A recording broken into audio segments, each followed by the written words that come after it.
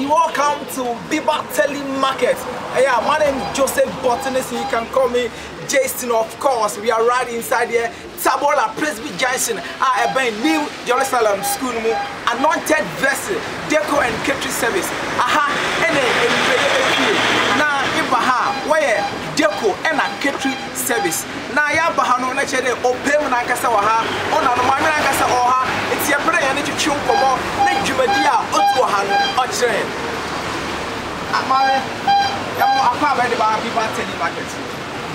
Thank you. Now, I'm Pacho, who's in there? I'm Pacho from Auntie Kate. Auntie Kate? I was in the order. When I Auntie Kate, I'm there. Aha, here, Anointed vessel Décor and Catering service. Juma Ben Pan is Auntie Kate. Pacho, Juma, Anointed vessel Décor and Catering services. Yeah, wedding decorations.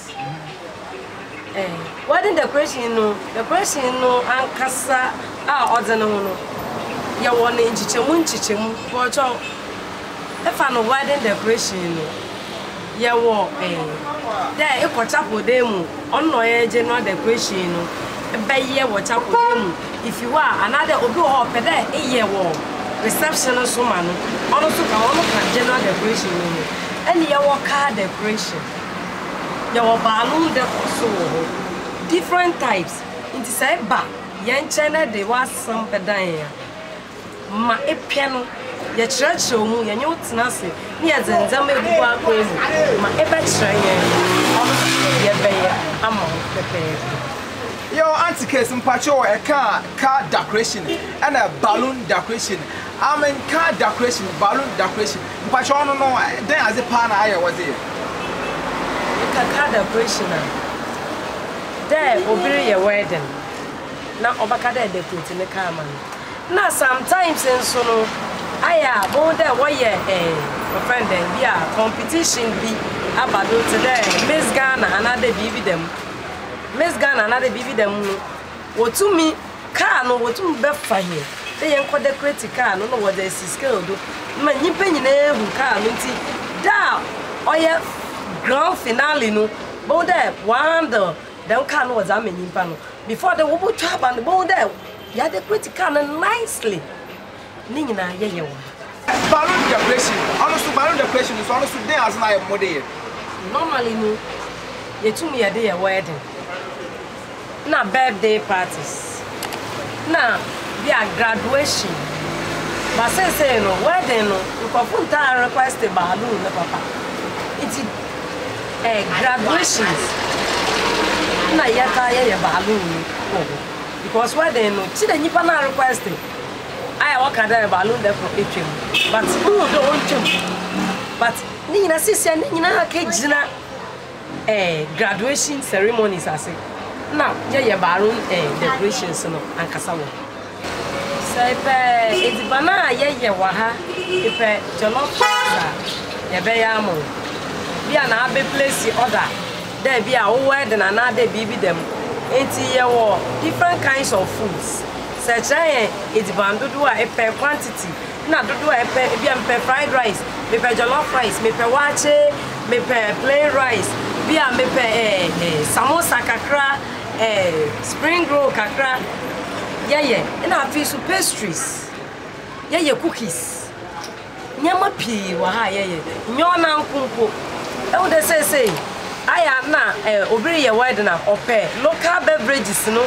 than abrofo de no enti e ha so wo friend den sobolo wo friend bisap no say ere ye wedding na say pede ye mbe display ye nyama mo wo them drinks na ye baba be pineapple drink na millet drink say be group to cry ye be ya mo.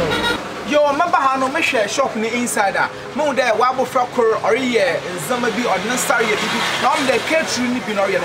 It's in kama pede eba koni akwhwe na ahwofa. Wori hwe Biba live TV no we hu za. Ye wori your inside go. Go to me ya.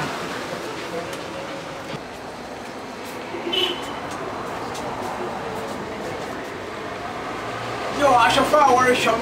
Dem American apa Anointed vessel and Décor catering service aha na ya bi ebe piem na ehwa anticate ya ba baby o ye catering service ehwa puni da puni kama na me hu cake wa anticate mpacho wo catering service no nzama no me hu ne yebetu ma cheche ma kirema yo mpacho ese hu de cake da table no do mpacho me hu cake ni pa me je hu so pa na hu de board bi suda oye icing sugar cake is center cake is and obi abrain ma nti ya be birthday cake ama nti ya to cake ni ba se cake ni to enya dam dana na ebe ye icing no wo ho e to obi a 3 days time na ade chedo a na aye icing no wo nti dam na ebe 2 days ye ya ebe ye ho eduma nti na osi ho mama mpacho wo from them mpacho wo from me belda offering mpacho we ba djuma na edu a mpacho musu eduma na me wo there I mean nke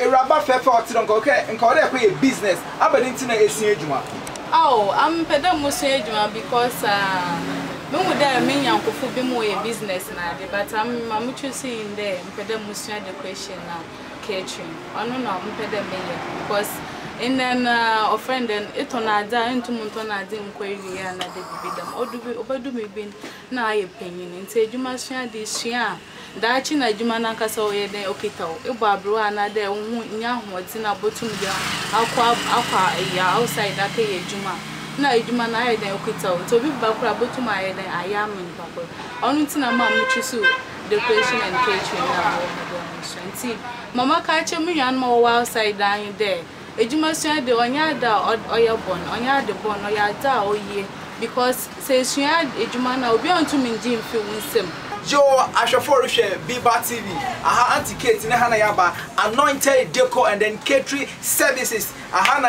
yaba she yenidi djumo ha mama ba ha odi djumo bebre oye decoration osaso ye catering service osi onuyes ban ebi are wedding re engagement ana mpo say eyi bi na re eframa mi obaba na wa ba yeziban eziban so obeche maso biado obeche neziban so ye de obeche maso biado enti se epede re bibi na se peda anticate oba waso ewa bomodi na hwehwe na kirakwan bomodi hwehwe anticate na kirakwan tabora Presby Junction open New Jerusalem school no sepede efra anticate oha odnoma no odebetudwa na ehwe TV na so a bon de noma no ho anticate mpache oboba wo noma pacho me number na ye 0552 361218